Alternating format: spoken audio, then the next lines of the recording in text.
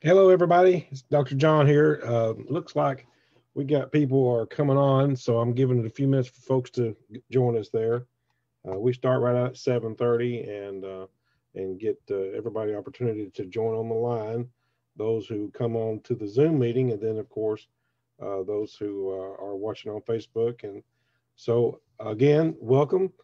We will be finishing up on chapter 6 tonight in Romans, and it's going to be a great evening for study. So we are in Romans until we finish it, and so that being said, um, hey Thomas, can you come join me for a second?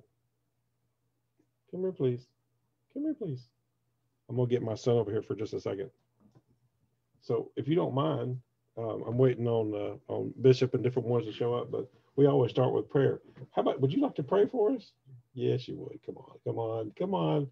No, oh, my son. I'm just a. You don't want. You should. He ran. Oh, anyway, that's fine.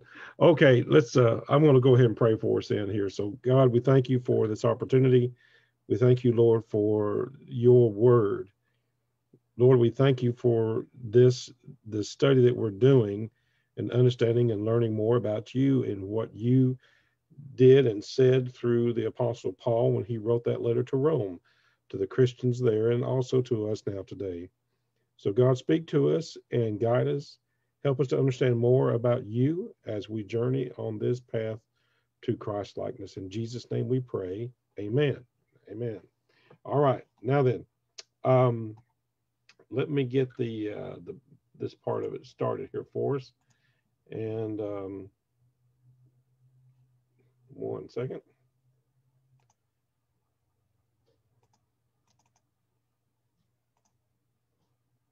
Oh, there's Frank. Frank showed up. Hello, Frank. Hey, that what's up? You know, I've already prayed us in, brother. Um, I'm trying to get things working here for us. Stand by. Let's see. Don't know what happened to my.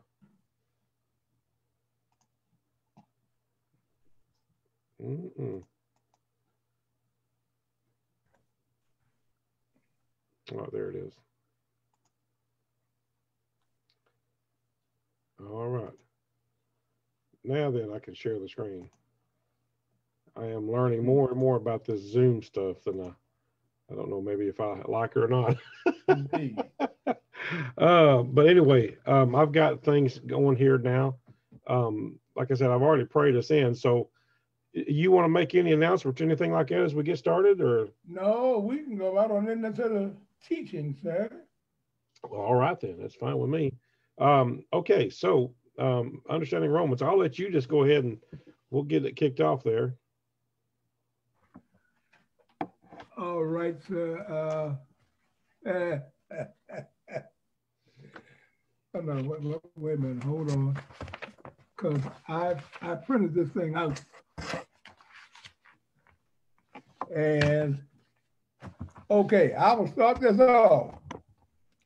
It says, understanding Romans, chapter 6, verses 15 through 23. There is freedom to obey God, aka slavery to God. What then? Are we to sin because we are not under the law, but under grace? By no means. Do you not know that if you present yourselves to anyone as absolute as obedient slaves, you are slaves of the one to whom you obey, either of sin, which leads to death, or of obedience, which leads to righteousness? But thanks be to God that you who were once slaves of sin have become obedient from the heart to the standard of teaching to which you were committed, and having been set free from sin, having become slaves of righteousness. I'm speaking in human terms because of your natural limitations. For just as you once presented your members as slaves to impurity and to lawlessness, leading to more lawlessness, So now present your members as slaves to righteousness, leading to sanctification. For when you were slaves of sin, you were free in regard to righteousness. Well, what fruit were you getting at the time from the things of which you are now ashamed? For the end of those things is death. But now that you have been set free from sin and have become slaves of God, the fruit you get leads to sanctification and its end, eternal life. For the wages of sin is death, but the free gift of God is eternal life in Christ Jesus our Lord. Amen.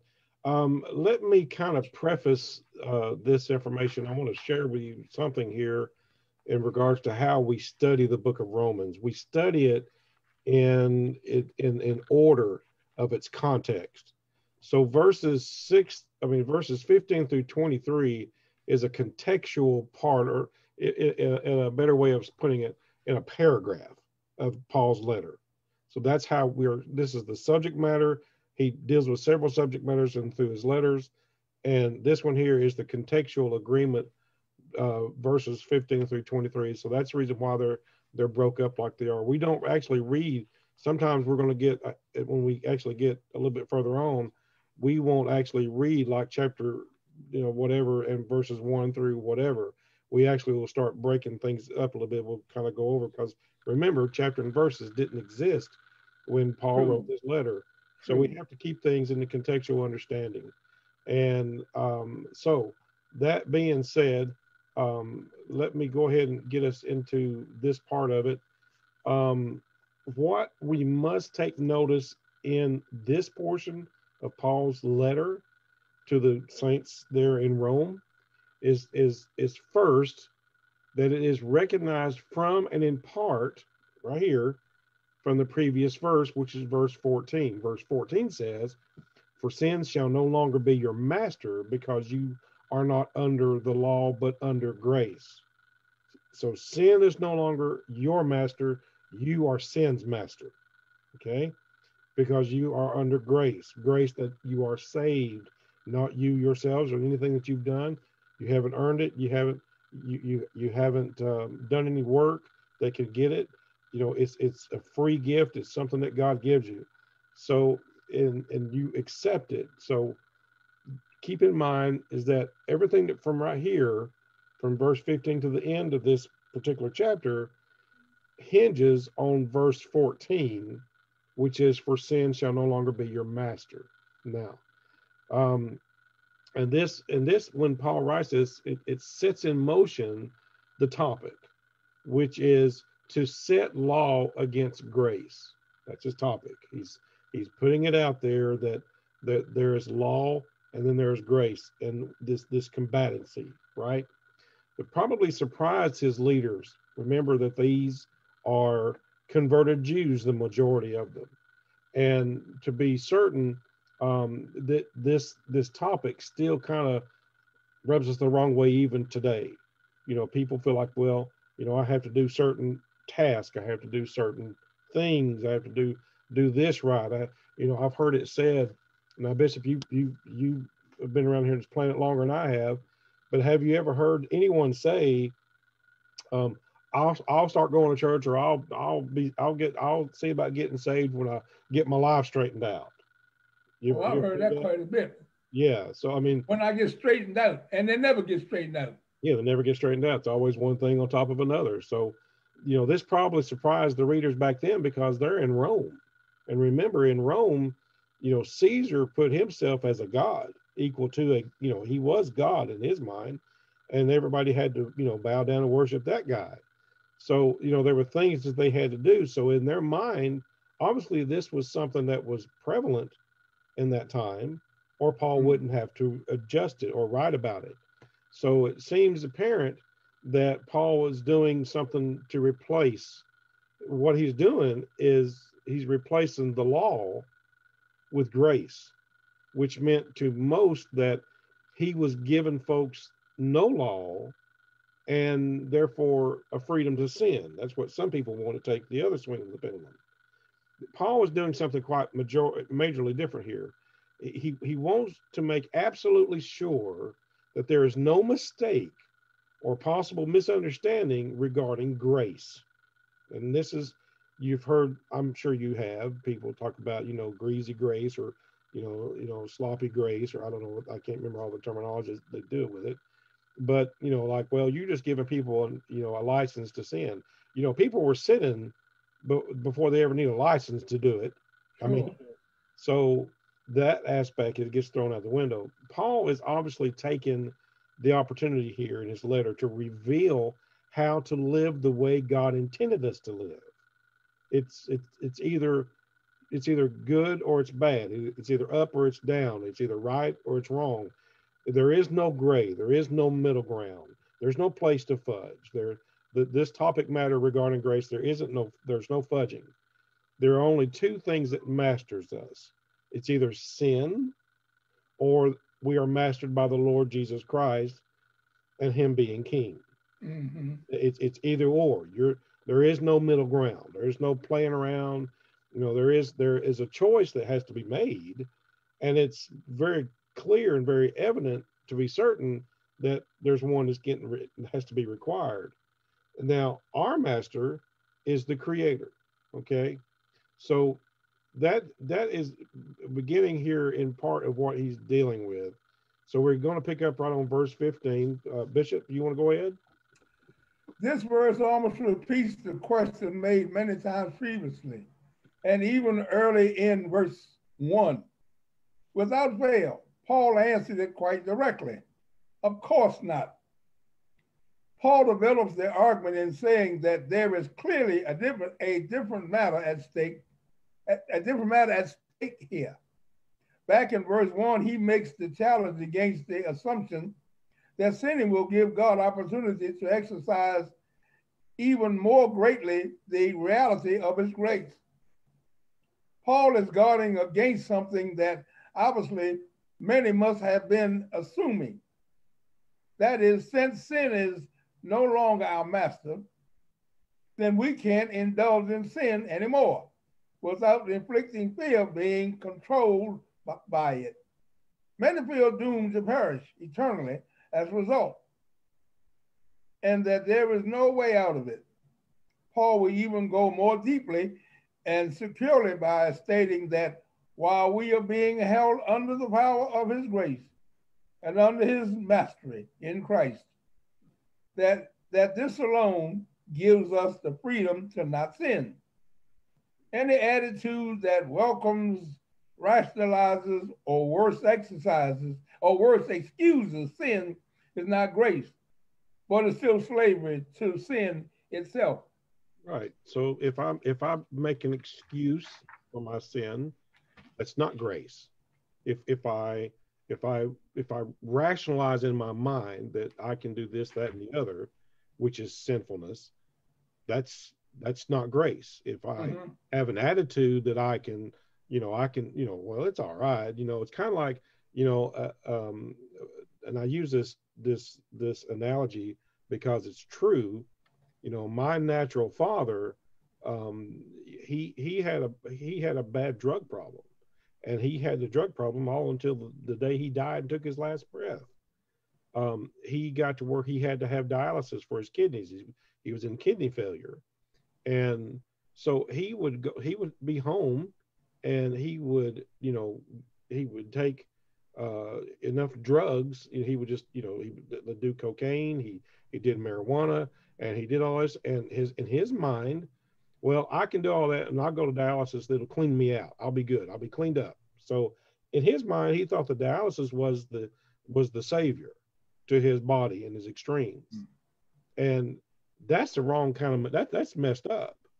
Now I couldn't control it. I couldn't make him stop. He did what he did to his last dying day, and he finally got put into a coma, and inadvertently he died because his body succumbed to all that he put his body through.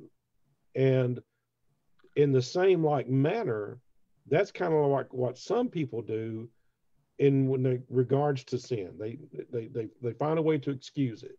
Well, it'll be okay. You know, God still forgives me. I can still do this. God still forgive me. You know, that's a wrong assumption. What do you guys say for it, Bishop? That is a fool's errand.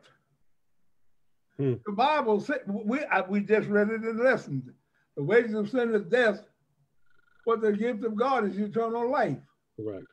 Yep. The Bible says, broad is the way that leads to destruction, but narrow is the way, and you find there few that travel. My original pastor, God bless her soul, she pastored her church. She formed and pastored it for 67 years. Wow. She fell into bad health at a younger age, and she was bedridden for a while, and they would bring her downstairs and she would preach from her bed, and they take her back upstairs to her room. Hmm. And God brought her out of it. And when she died, she only weighed about 98 pounds, but she was 100. She was 101 when she died. My former pastor, and she asked a question one day from the pulpit. She said, "Why do people sin?" And when we broke and went for lunch, I sat down with her at the table, at her table, and I said, "I'm going to ask you a question." She said, "I said, you asked why do people sin?" She said, "Yes." I said, and the answer is because they like it. They like it. They like it. You don't do things that you don't like. Yeah, true. Things I don't like, things and places I don't like, I don't fool with, and I don't go around. People I don't care for, I don't associate with. And sin is the same thing. I don't care for sin, so I can't be bothered with it. But John, the thing is this, and everybody listening, God gave us choice. We have a right to choose. He don't force us to do anything. We are free moral agents. We can choose right from wrong. Adam had that choice. Eve had that choice. We all have the choice to know right from wrong and to do right. Yes. But it's our choice. True. Very true. John? You bring us right into what we're looking at on verse 16. Okay. Because here's something that everybody has to grab a hold of. Okay. And that is that every human being on this planet, every human being that has ever lived on this planet or whoever will live on this planet is enslaved to something. Amen. I don't care what you think. It's the truth. It's kind of like it's understandable that this statement will clash with everything that you've been taught in religion. Okay, because there are those teachers who say you can live any way and God will understand.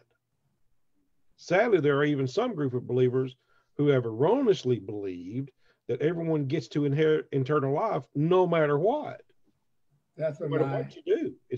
And neither one is true. Now, my statement is that everybody's enslaved to something. Verse 16 says, "Do you not know that if you present yourselves to anyone as obedient slaves, you are slaves of the one whom you obey?" That's right. Either of sin, which leads to death, or of obedience, which leads to righteousness. Now, again, there are some who truly believe that all roads lead to God. No matter what the road is, what religion that is, every road goes to God. All of these and even others are very heretical beliefs and absolutely goes against Scripture. Why do these statements clash with those who call out our independence? It clashes with what we call independence. In fact, this statement that all humans are enslaved to something will absolutely go against the will of free will, if you please, and that is what we call it, free will. But the fact remains that even though we were created for independence, you and I are still slaves to whomever or whatever we commit ourselves to. whatever we commit ourselves to obey. For example, you may choose to obey erroneous doctrines, okay, or obey false teachers, or obey yourself, or your own selfish motives and your own selfish ambitions. You will choose to, or you can choose to obey God. What this means is that all of your friendships, all of your employments, all of your goals, all of your citizenships, all of your memberships, even your educational pursuits, all your careers, all the marriages, all our families' life, and even our debts will all be included in every instance, and in some cases, and a combination of these things are some type of form of slavery. All of these, we might say, are a part of normal functional, that's just how we normally function, or that's just our normal everyday lifestyles. But no matter what you think or what you consider, no matter how hard you try to explain them away, they master your time, your energy, your pocketbook, your life, your dreams, your hopes, everything. Something masters us. Okay. However, when sin is your master, you have no power but to change its mastery and control. And until you do that, you are under its control. And it will do its bidding. It will cause you to do everything it wants you to do. In the end, sin will bring death. And not just a physical death, but an eternal death. However, when we choose God in order to obey him, we come into an alignment with him who created us. And all the while, from the time of our dedication, that we start believing in Christ, that we commit ourselves to him, when we identify with him, when we become slaves again, okay, that's what we're doing. But this time we are slaves to the obedience to the will of God, and our will becomes his will. And at that moment, we will then receive God's approval, kind of is what Paul states in this verse. And isn't that good news? Isn't that good news that we can, when we come and commit ourselves to Christ, that there's something that happens as a result from making that choice. But we must also understand that there are only two choices and no middle ground to choose from. I have a comparison, John. Go ahead, brother, please. And as you were speaking earlier about being slaves and what controls us, couldn't we say that our job is our slave master? Can be.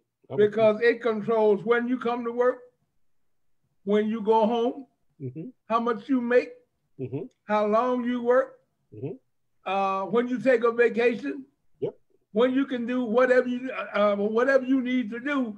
Your job is your master because it controls what you do. It does. Yeah. Until you reach the age where you can say, look, enough of this, and I'm gone.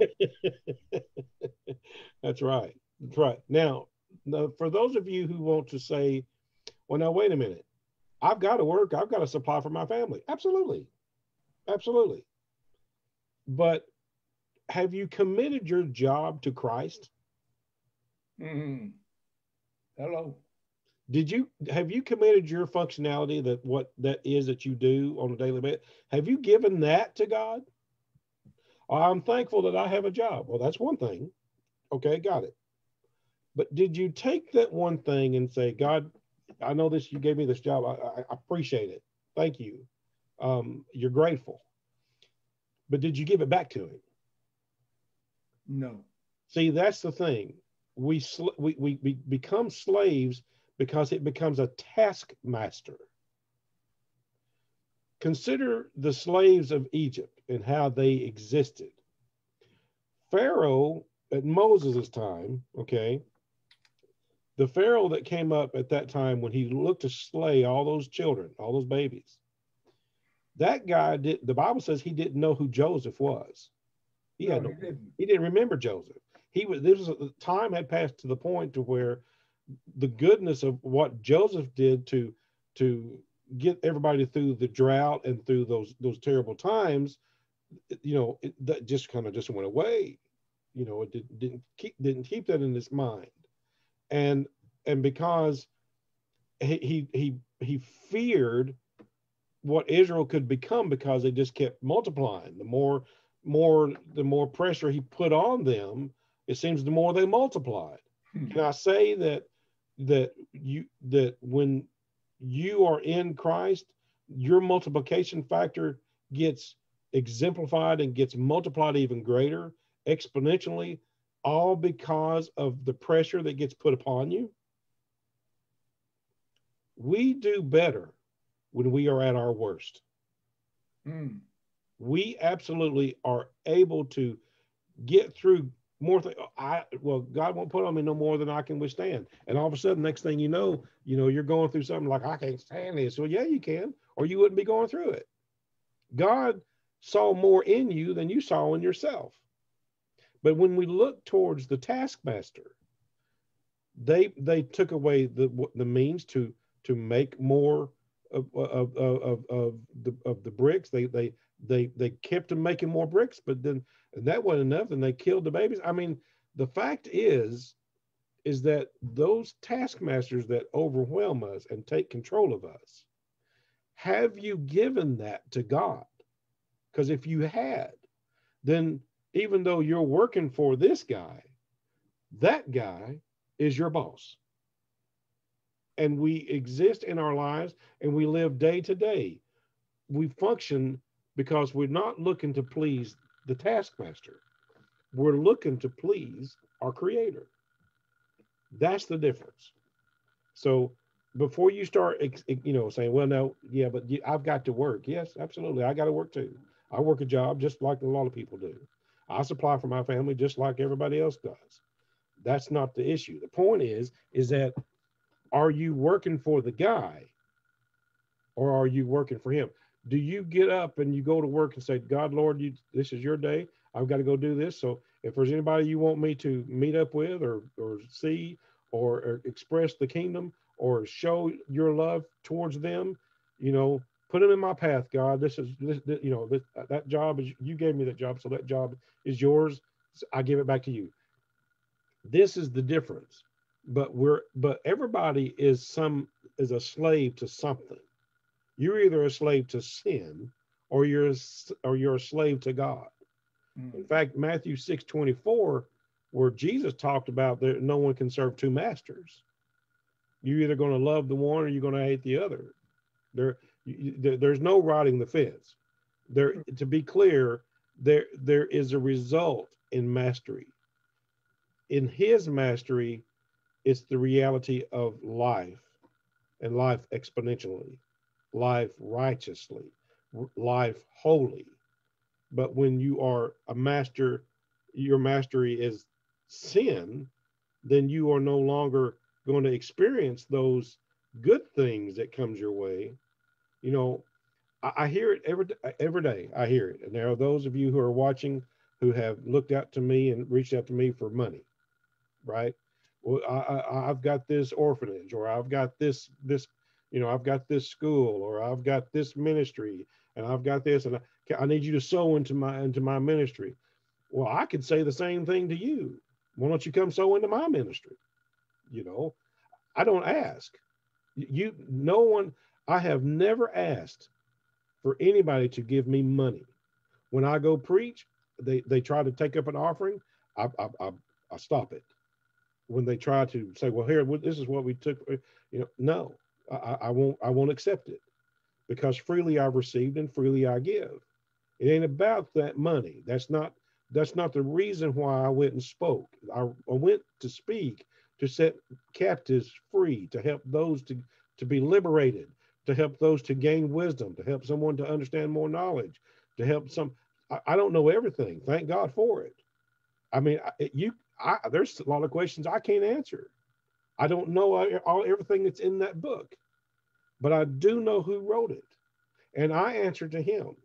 And God lets me know when I need to speak, and he lets me know when I need to be quiet. So either sin is your mastery, or, how about this? Frank, what about this?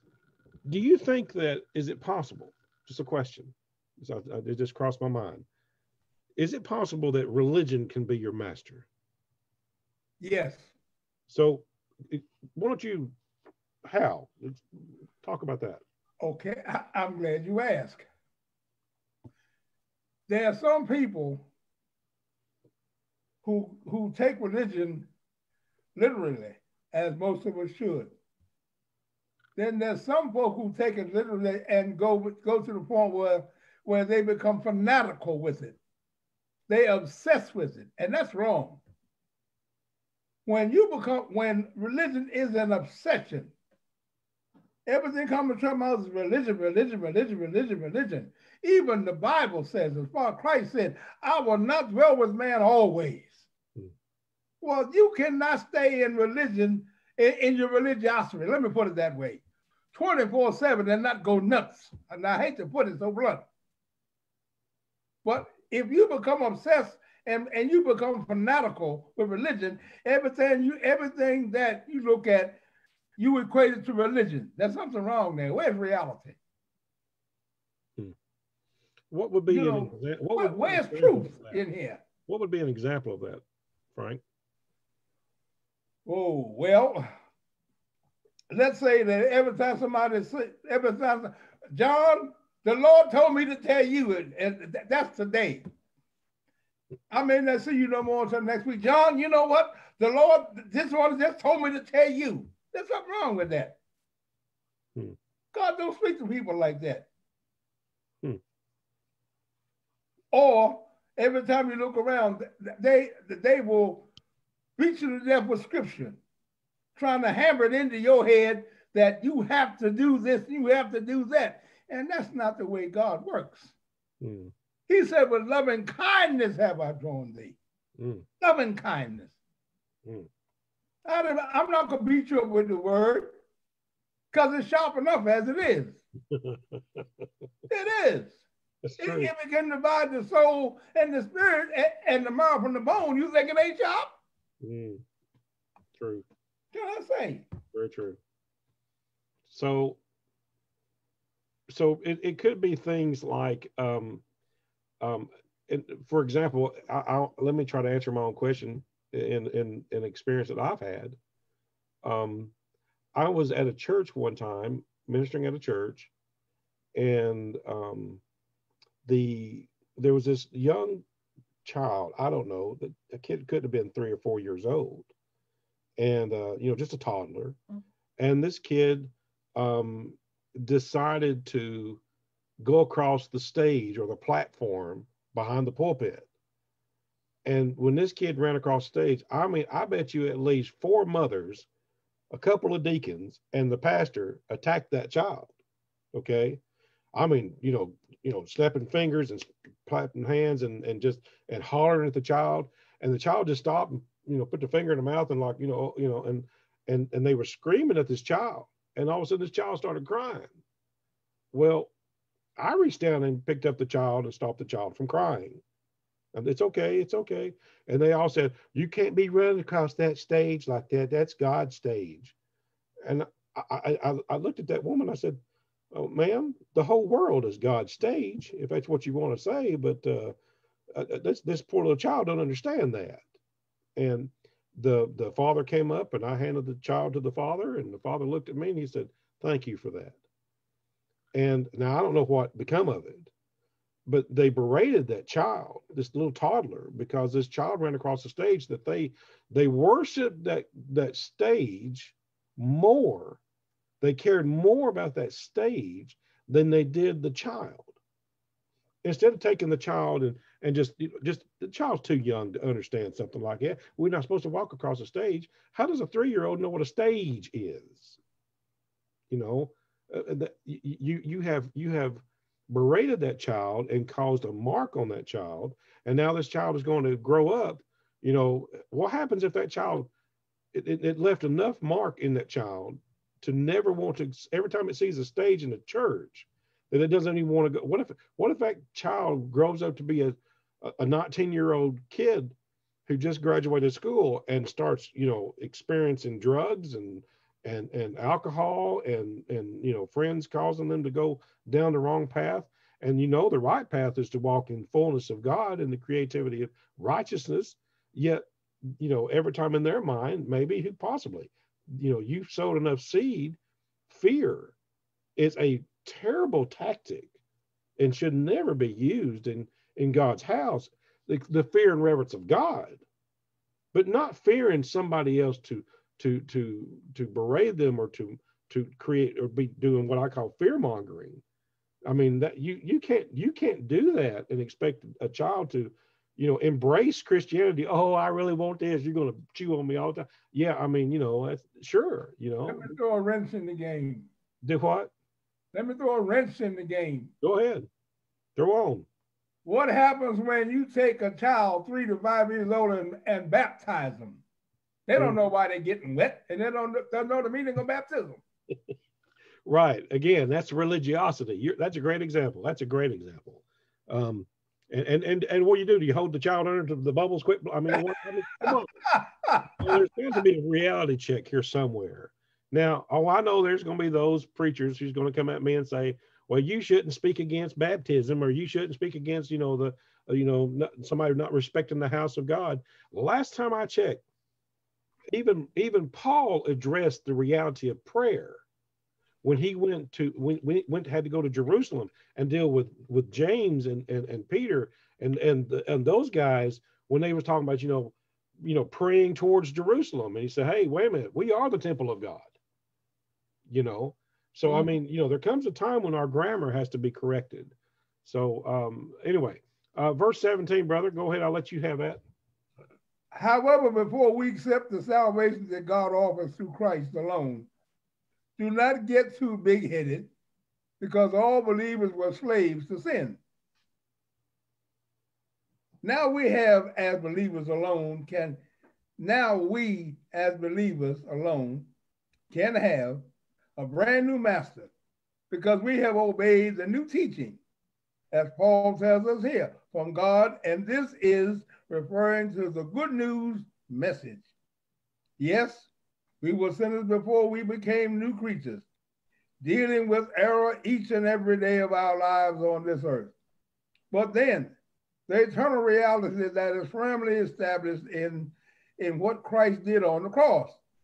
And upon that mercy seat in the eternal happened. And everything old passed away and everything became new. Aren't you glad? I am so glad. Yes, I am so glad.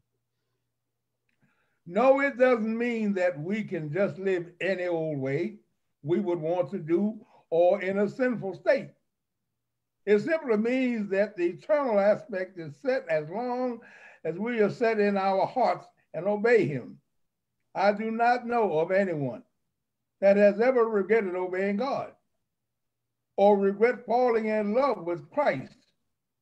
When we fall in love with Christ, we must also understand that he first fell madly in love with us. And usually that is what breaks the old flesh heart. Whenever you see it, I've seen it. I know you have. You've talked about it. Seen somebody who just the weeping begins. They start recognizing the reality of that God does love them, and they start responding. You see it in their remorse, in their disturbance of their emotions. You see it. You can feel it too. Oh, sure you can. So what happened was how the message of Christ's actions is what it is. When you recognize the reality of what took place in on that cross, and on the reality of what he did in the mercy seat, how God took authority over sin because he became sin. What happened is you got a reality check and you became godly sorry. Correct. Key word, godly sorry. Amen. This is where repentance comes in. That's right. That's right. So Paul's message here is really, that's what he's saying. The verse itself, verse 17 says, thanks be to God that although you were slaves of sin, you became obedient from the heart. Right. To that form of teaching to which you were all committed. So we have to grasp the reality that there is this remorse that happens within us. There is a diligence that gets risen within us, that we seek to pursue God, and we fall in love with the idea that that God, who the creator of the universe, loved me so much that he suffered a death, even the death of a cross, from me. He became sin that we might become the righteousness of God in him. God had a plan. You know, what I love about that one verse, I can quote it right quick, you know, that even before the foundations of the earth, you know, God loved me. God went to the cross. God had already established the reality that what he was going to do to make things right. He already knew what Adam was going to do. Well, then why did God let Adam do it? Once again, you said earlier, you know, he gives us the we're free moral agents to do. Why would God create a being knowing that he would have the opportunity to not worship him, or he can make the choice to not love God back? That the reality is, the best analogy I can give is my wife Sandra. Sandra, I want her to tell me she loves me, not because I berate her or make her tell me. I want her to love me because she wants to love me. My wife loves me because she wants to, not because she's made to, not because she has to. She loves me because she wants to. The reality of that marriage is the same reality of that relationship between us and God. You know, that him being who he is, and guiding us on our journeys and bringing us into the folding pattern of his fold. So, Bishop, I mean, I can't get more plainer than that. No, no, you can't. So verse 18. Verse 18 says, one thing is for certain. There's no possible way that anyone could be neutral, being neither in any way.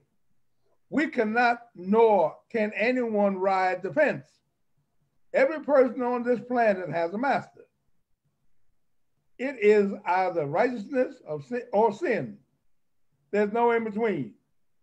Since we have believed God, we now have a new master. As Christians, we are still able to sin, but we are no longer slaves to sin. We belong to God. We have been set free from the control of our evil desires and our selfish habits that seek to benefit ourselves alone. We are free to become enslaved to righteous living. Since we serve a righteous God, looking forward with a blessed hope. God is transforming us to be like him in order for the glorious day we can share in the truest resurrected and eternal life. Amen. God is a greater master to have and to serve. Wouldn't you agree? Absolutely. I can't imagine, I can't imagine not serving him. If I think about it. If I can give a quick testimony. So the other day, I was driving on the freeway, and it's a twin lane freeway, and all of a sudden, this semi truck, I'm in the left lane, and this semi truck starts easing over into my lane, and I didn't hit him or anything, or he didn't hit me, but he just come over, and I had to try to avoid him. Well, my left side of my truck went off the road enough that it just kind of just took over, and I went out into the medium of the freeway, and I missed a covert. I know inches. I had to miss it by inches, and I just let go. And in my mind, I was prepared to die. I really was prepared to die. I didn't think it. I wasn't scared. I wasn't nervous. I had this peace about me that just, I can't explain it. After it was over, and everything got it back into control, and I got everything stopped, I got mad. I actually got angry because I wanted to go home. I was excited to go home. The reason why I bring that as a testimony to our lesson tonight is because sin is not my master. Sin is not who enslaves me. I am a slave to Christ. I'm a slave to God. My if we think of slavery, okay, all right, Frank, you're a black man. You've lived through all kinds of things in your years, the 50s of when all the disrespect that went on and stuff. I mean, you could tell stories, I'm sure. You know, we've heard the tales of the back of the bus and all this other kind of stuff, and the different water fountains and all this. I've heard you tell me stories about your young life and how that was very prevalent, in those days. And because then that's not right. None of that's right. Right. Okay. My point is that we think of slavery as in the Civil War slavery. And then our minds transfer forward and we think of the 50s, in the 60s when segregation was so strong. So in the word of slavery, when I actually got angry because I didn't go to heaven, I didn't go to the eternal, I didn't die. I mean, I'm ready to go. I don't know about anybody else. I'm ready to go. I'm good. I can go. I can stay. I'm good either way. I'm fine.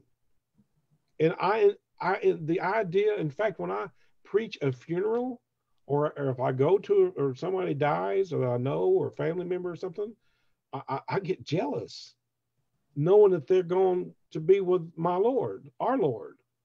I get jealous in a way because I'm excited to be wherever He is. But then I come back, my feet gets planted back on the ground. I recognize that, God's not through with me. That's fine too.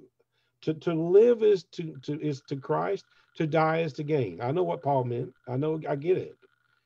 But when we think of the word slavery, when I'm using that terminology tonight, when we're using it in our study, we often want to gravitate back into the time of the Civil War or segregation. So, Frank, talk to us about slavery. Talk to us about the idea of why do we we think of it as such a negative term? Well, it all depends on how you look at it. Okay.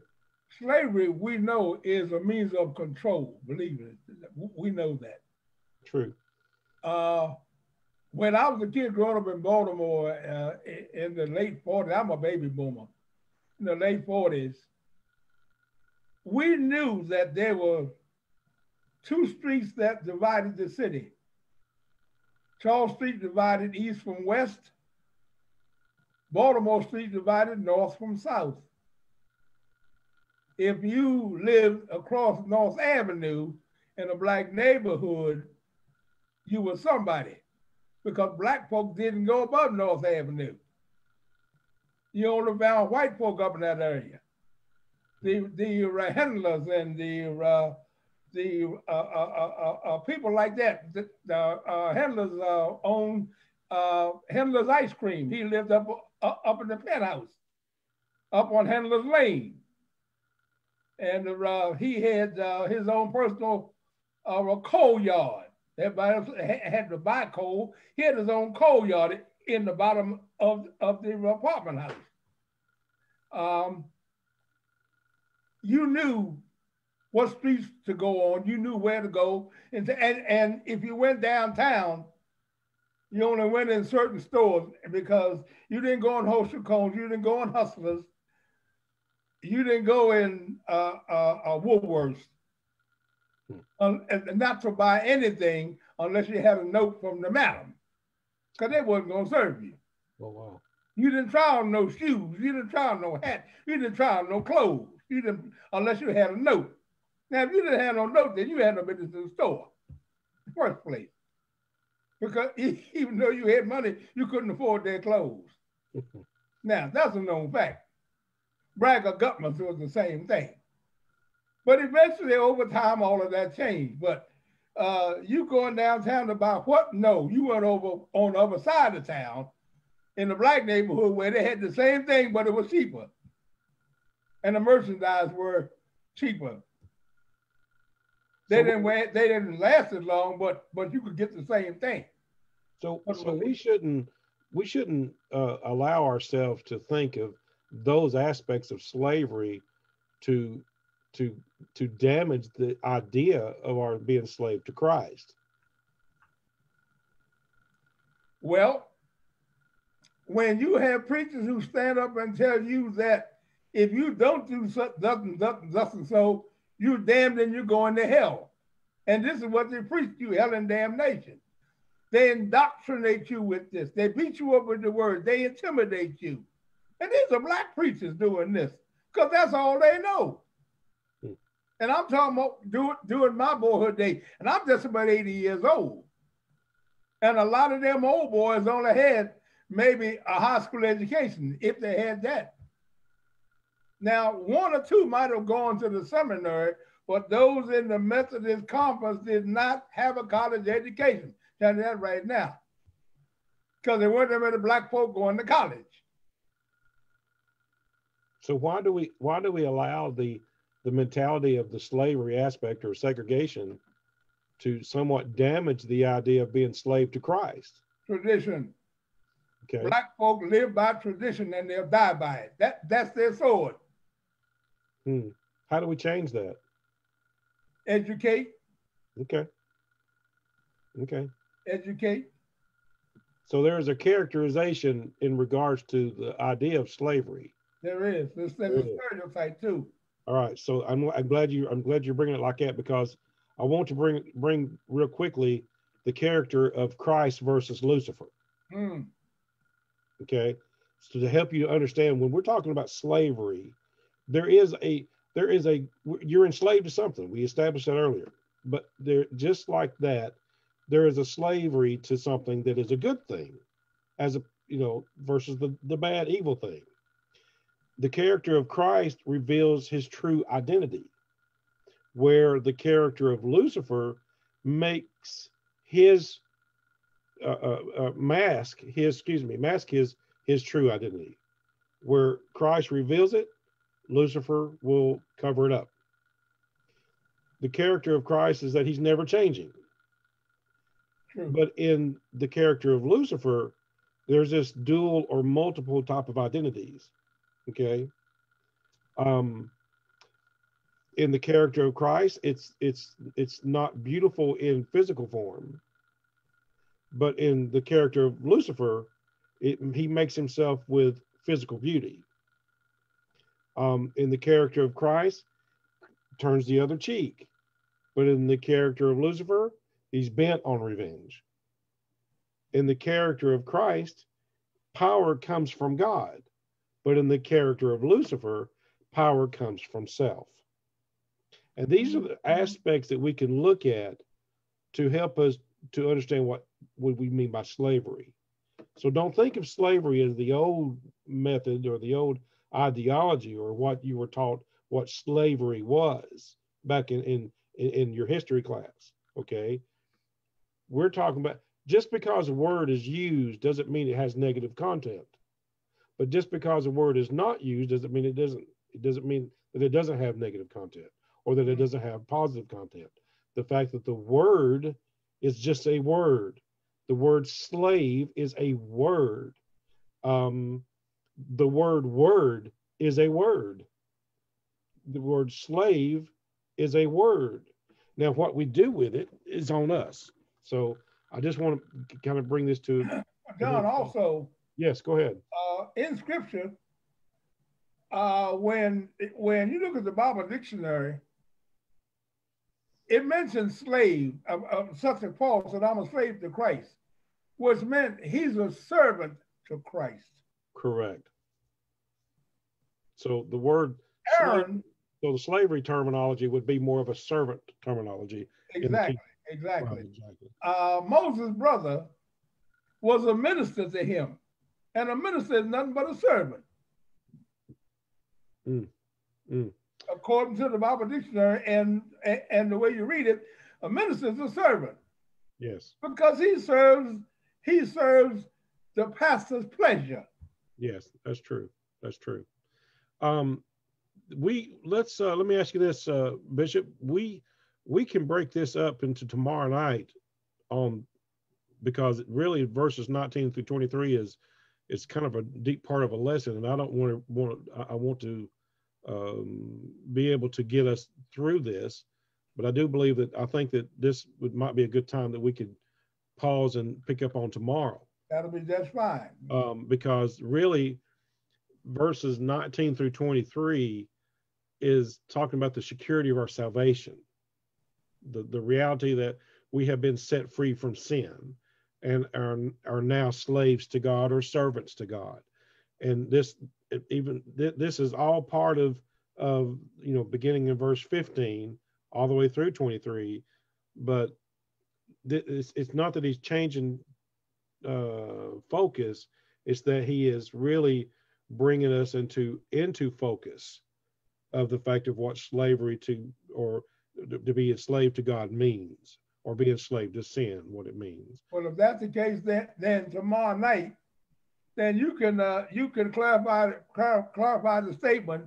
He whom the Lord sets free is free indeed. Amen. That's a good. Yeah, we can do that. Absolutely. I see Jazra. Jazra's on. Hey, Jazra. I know she's there. She's on mute. It's on mute. Jazra, can you unmute your phone or whichever way you're coming to us through?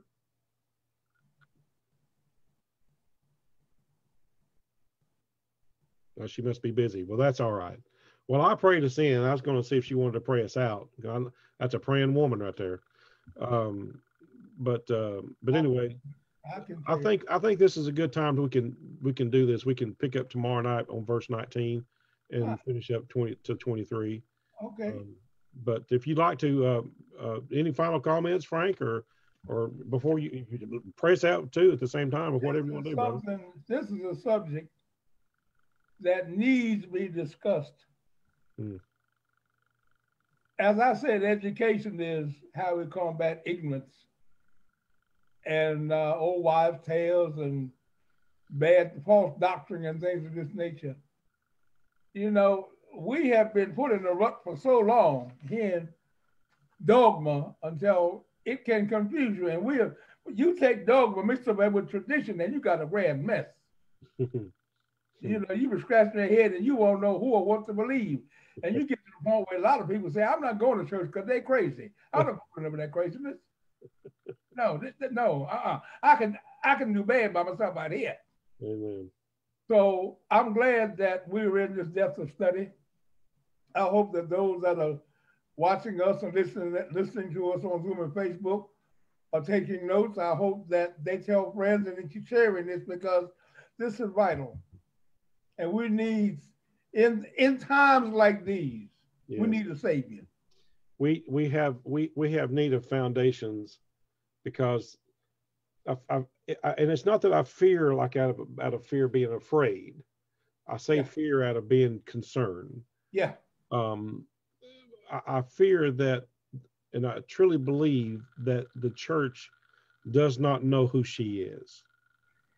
I think that we've done so much ritualistically. We've done so much in pomp and circumstance. Mm-hmm. We do things that is extravagant regarding religion and how we conduct ourselves. We come to a building at a certain time, and we got to make sure we get out at a certain time because my roast is in the oven, and then in between there we got to make sure we sing 3 songs and take up an offering, and the preacher can only preach 35 minutes or whatever.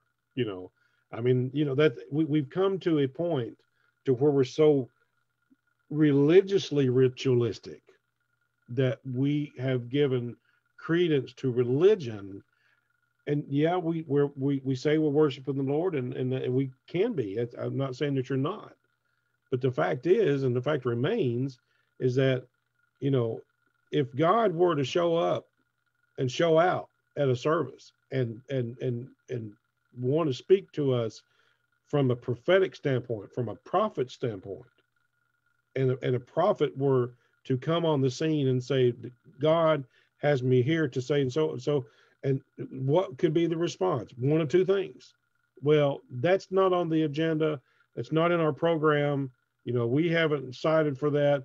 You got to go in front of the committee, and then you got to go in front of the pastor, and you got to do all this. You got to do all that before we got to set time. Well, we don't have time for that. No, my roast, I got a ball game to deal with at 1 o'clock, so I got to eat before that. And the church and the restaurant's going to be awful packed. I got to go. I mean, that's the aspect of what our religiosity has conformed us to. When I think, and the truth is that we should be, there's that term, free moral agents, to let God decide what He wants done, instead of what we decide what we think should be done. We place more emphasis on, the tangible service. Yet you're not serving anything to anyone except a program. Get your program. Get you some popcorn and a pop and a or a Coca-Cola or a drink or whatever, and you sit and watch the show. And then you don't feel so bad when you got to pay for it. Put a little money in the plate that he's thrown in front of you. And then we've done this. We have made what we've done, in my view, and you can get mad at me, I guess, I don't know, but I think that we have actually mocked God in a form of religion, denying the power thereof. I believe that we've conformed ourselves to an imagery instead of allowing our conformity to become the image.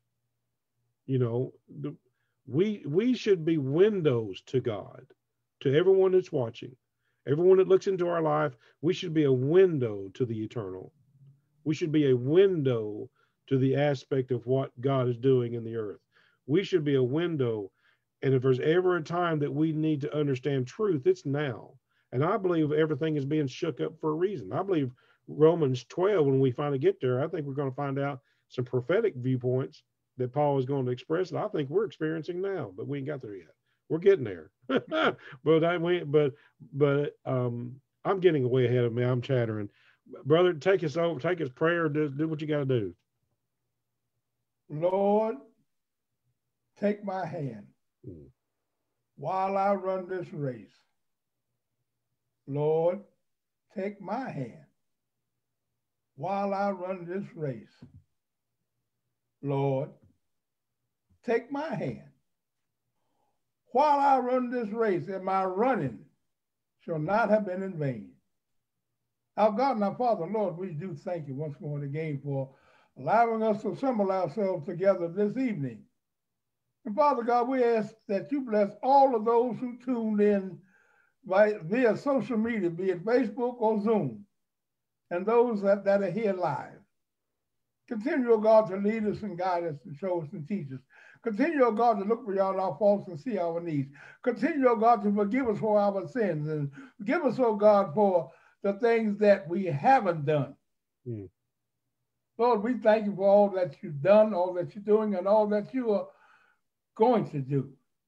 We're so blessed to have you as our Savior. Father God, give us traveling mercy as we leave your presence. Give those traveling mercy, O God, who are on the busy highways and byways. And unto keep us until we meet together again tomorrow night. Until we meet again, may the saving grace of our Lord Jesus Christ be with you all. Amen. Amen. God bless you all. Thank you for joining us. Share us on Facebook. Share among your friends. Put it on your page. Yeah. And, because it's we're just studying the Word together. That's what we're doing. That's how we're doing, sir. Amen. Tomorrow night. Yep, 7:30. Love you guys. Love you guys. See you, John.